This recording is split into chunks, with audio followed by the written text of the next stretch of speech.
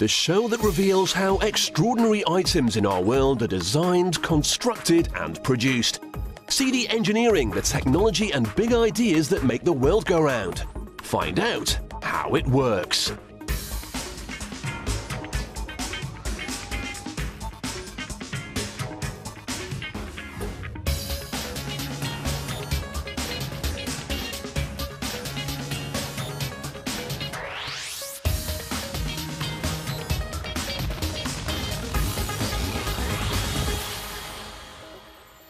Coming up, it's not so much Billy Goat rough as Billy Goat soft.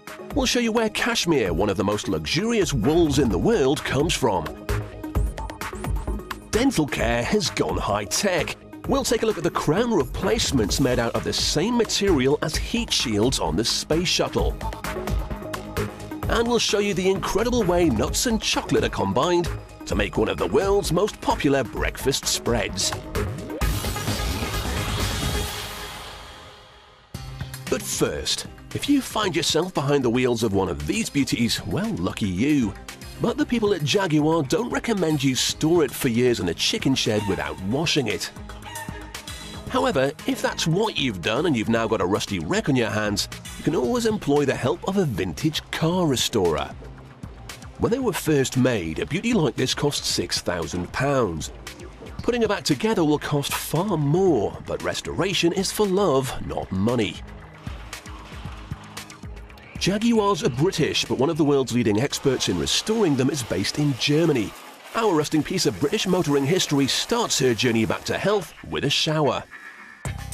Once she's been cleaned, the engineers can assess the work ahead. Although a lady never reveals her age, this beauty was built in 1975, so it's likely there's a lot to be done. Anything beyond repair can be rebuilt, but it's general practice to try and restore the original engine. Rusted metal, on the other hand, must go. Rust-proofing in the late 70s wasn't very good, and large sections of this car are quite literally crumbling. The engineers have to work out what they can save and use it as the basis to rebuild the body.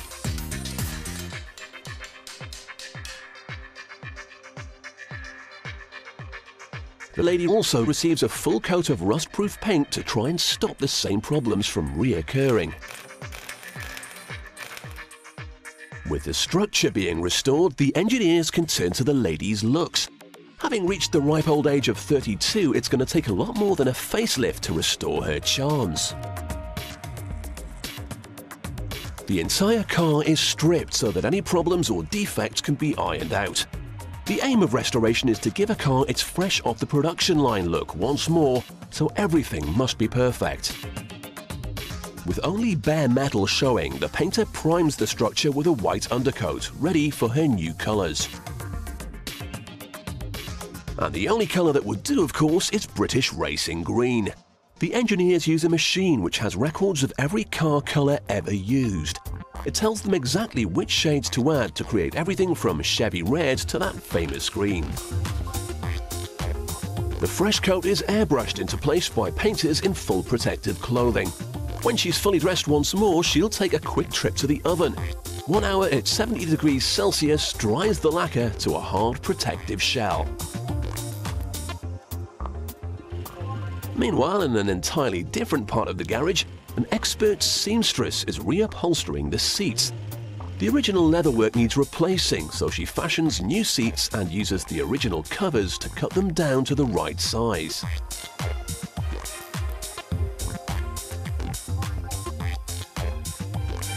Wire ribbing is used to strengthen them, but it's very cleverly sewn in underneath, so as not to hurt the passenger's delicate seating.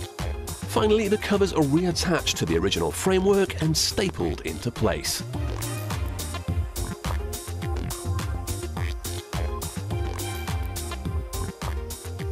Depending on the amount of work and the type of car, restoration can take years. Often there are parts to find or completely build from scratch to restore a classic like this, particularly the engine.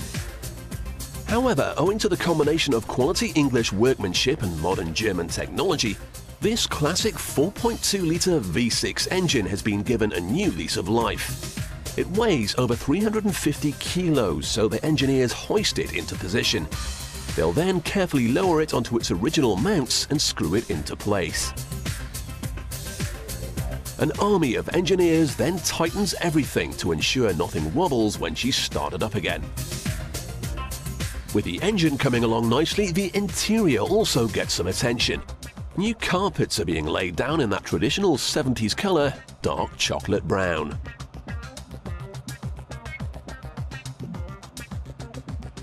And to put the sparkle back into her eyes, all the chrome gets replated. First, the old chrome is removed.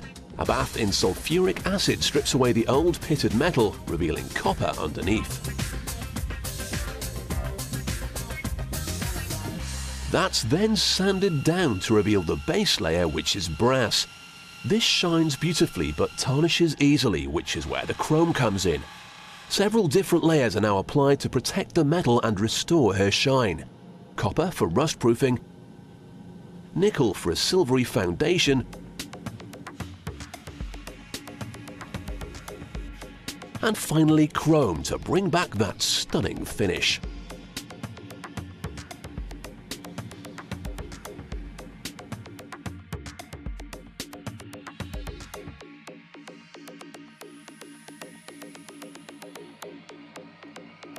All the pieces are coming together. With the interior completed, the new seats can now be fitted. Then it's time for the new roof covering. Unlike modern cars, this old Jaguar had a vinyl roof. A luxurious leather covering wouldn't stand a chance against the English rain. Next, the freshly chromed metalwork is refitted. The engineers have to be particularly careful at this point, because if there's even the tiniest of scratches to the fresh bodywork, they would have to start all over again. Now, a classic wouldn't be right without all the elements in place, including the badges, light fittings, and all the original ornaments. For the classic restorer, these parts are expensive and very hard to find. You can't just pop onto eBay for spares.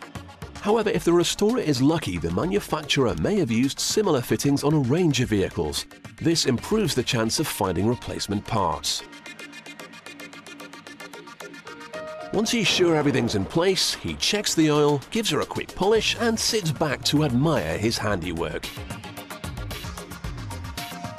The previous owner clearly had no idea what kind of treasure he had hidden in his barn. Although the investment to restore her far exceeds the price that he could get, restorers everywhere would agree that this is one lady who should never have been left on the shelf.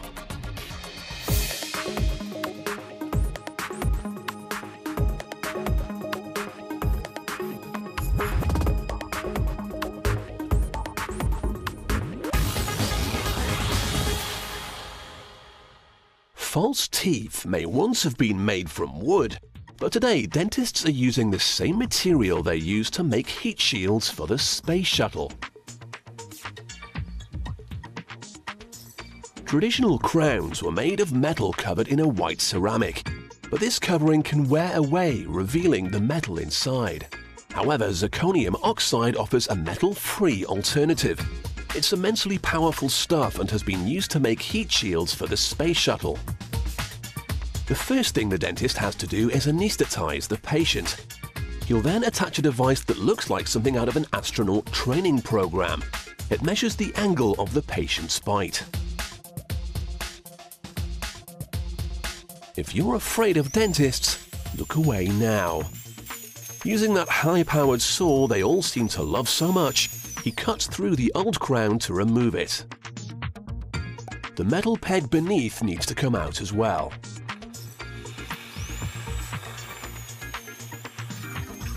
Then, to fit the new crown, the old spaces have to be prepared. You wouldn't have seen this before, unless you were a dentist of course, but using a UV light-sensitive paste, he builds up new anchor points. The next stage is quite high-tech, but it's only a cosmetic process. Using a laser, the dentist will cut away excessive gum flesh to balance out the teeth. The laser cauterizes the flesh so there's no risk of bleeding or infection, and it even comes with its own little hoover to suck up all the spare bits. Now the dentist can make the new crowns. First, a plaster cast is taken of the teeth. This will help the dentist fashion the new crowns so they fit perfectly. And because no one likes to look like they're wearing false teeth, the dentist also checks the color of the real teeth. This is so the new ones match.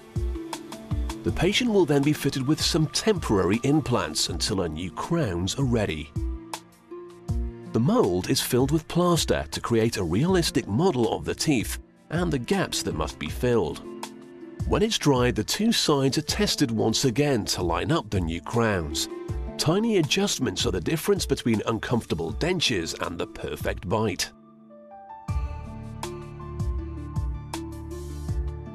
With the plaster cast in place, it's now time to make each crown. The dentist uses wax because it's easiest to manipulate. In many ways, this kind of work is more like sculpture than dentistry. She'll use different shades of wax to create a model that looks as close as possible to a tooth. This makes it easier for her to see what she's doing. Next, the sculptor will fit it to this machine, which is the heart of the process. Taking a zirconium oxide blank, she'll fit the model to one side and the blank to the other. First, the machine will scan the model. This tells the drill on the other side where and how to cut the blank down. Like tooth enamel, zirconium oxide will resist the bacteria in saliva, but again, like tooth enamel, the drill can cut through it easily.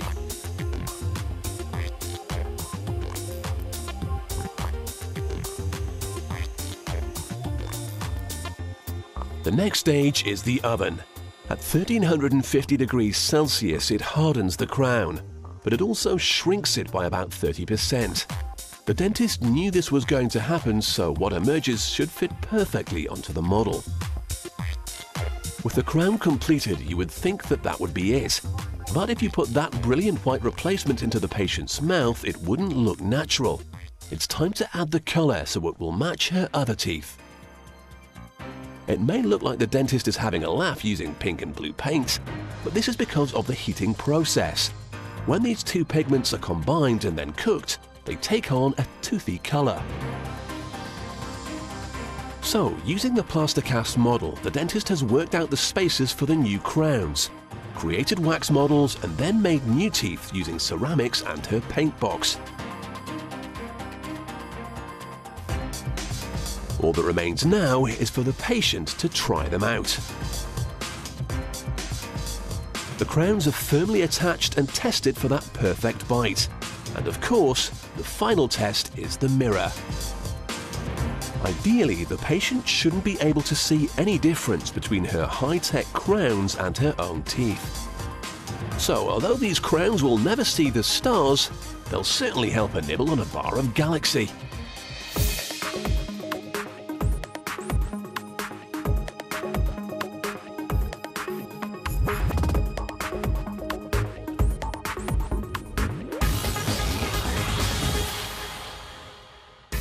Still to come, only certain regions of the world are suitable to raise the goats that produce the silky soft bounty of cashmere wool. And you may not know it, but this nutty chocolate spread is more popular than peanut butter. We'll show you how it's produced.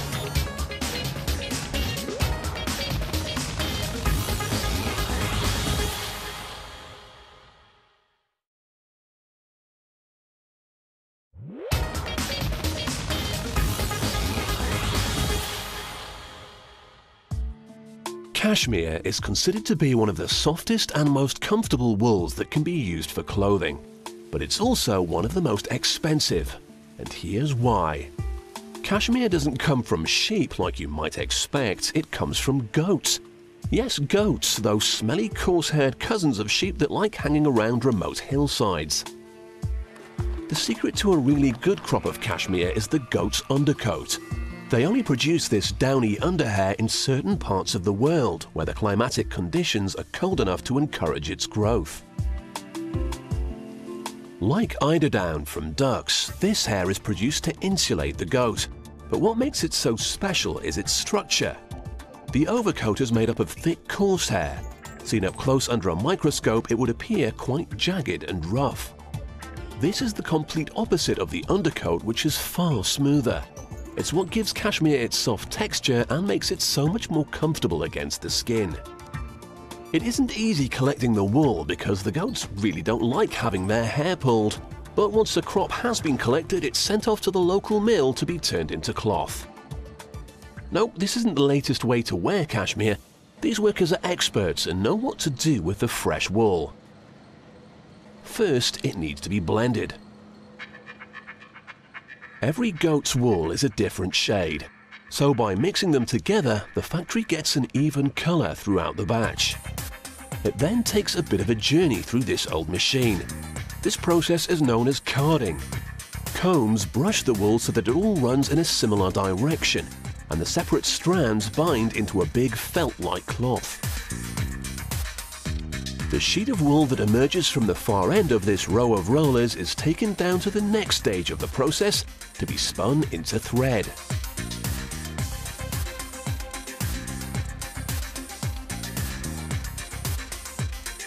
In this form, the thread is very soft to the touch, but it's also very weak.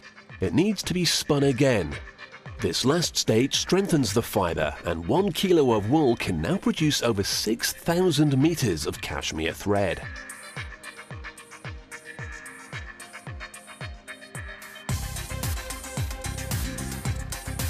The UK can only boast around 50 cashmere producers with a total of about 2,500 goats in all. Most of the cashmere used in the UK for clothing production is imported. Like the old cloth mills of the Industrial Revolution, the cashmere is woven on a loom. Experienced hands load up the shuttles with fresh wool, ready to start the knitting process. And although it is an old machine, it's faster than the human eye can follow.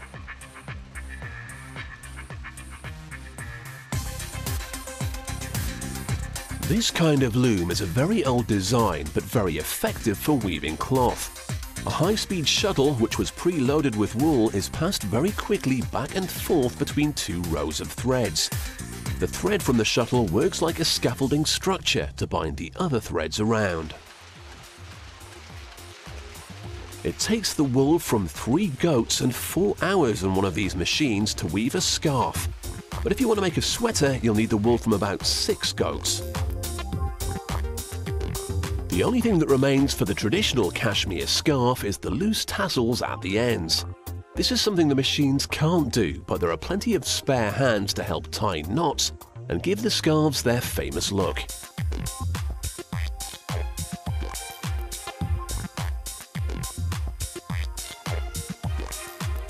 So the next time you wrap that soft cashmere scarf round your neck, spare a thought for the softer side of the old billy goat gruff.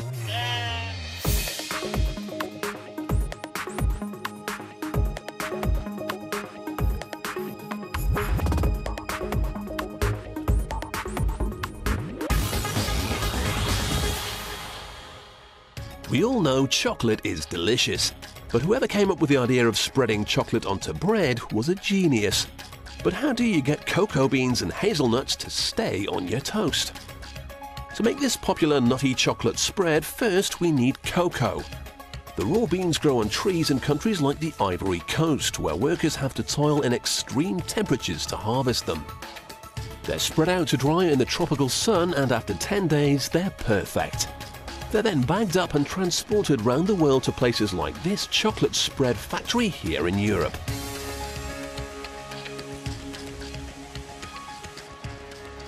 They're now headed for the roasting ovens. The beans are almost 50% cocoa butter, and roasting reduces them to a liquid paste.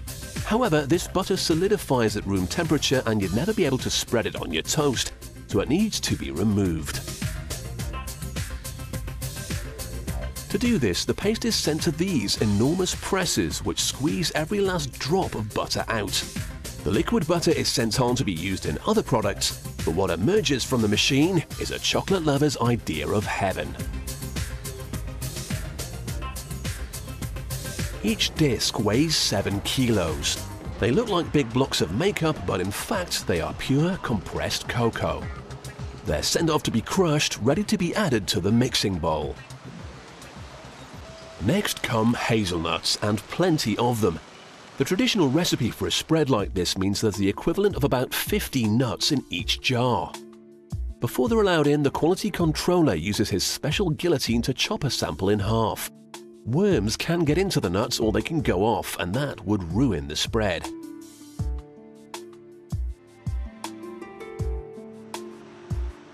When he's satisfied that he's got good nuts, they're sent to be processed. They need to be cleaned and roasted before they can join the chocolate, so they all head for the ovens. It's important that each jar of spread looks and tastes the same, so any poor quality nuts are sorted out and then sent off to be used in other recipes.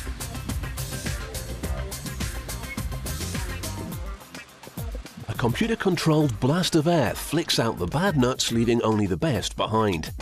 They're joined by the pure cocoa powder, sugar, vanilla and skimmed milk in an enormous tank. Here they're mixed into the smooth paste that so many people love. The factory has now got enormous tanks of spread, but to get it to your table, they also need jars.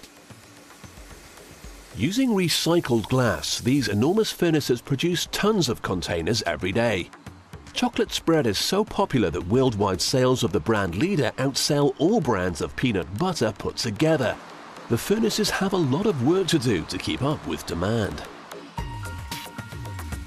Once it's ready, the molten glass is then sent to a machine which wouldn't seem out of place in a Hollywood sci-fi movie. This is the jar maker.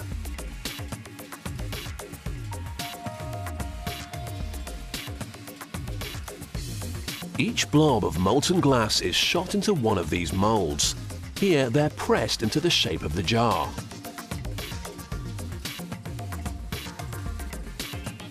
The next machine ensures that the screw thread for the lid is included, and that's it. To make sure there are no imperfections, the fresh jars pass under a series of flames. This seals any small holes there might be in the glass. They're then cooled with a quick blast of water and get sent to a room where they'll sit for 2 days at 30 degrees Celsius. If you were to put hot spread into cold glass jars, you'd get condensation and moisture. No one wants that. When the jars are ready, they're passed under these pipes and filled to the brim. All that remains now is to seal them up. Here, lids are being sorted. They only work if they're the right way up, and this ingenious machine only uses ones that are facing the right way round already. The rest have to try again. Within each lid is an airtight seal, but how does that attach to a new jar of spread? As a full jar passes beneath this machine, it pastes a layer of glue onto the rim. When the lids are added, this glue traps the seal and the job is complete. So if you're a confirmed chocolate nut, put down that marmalade and grab yourself a jar of world-famous nutty chocolate spread.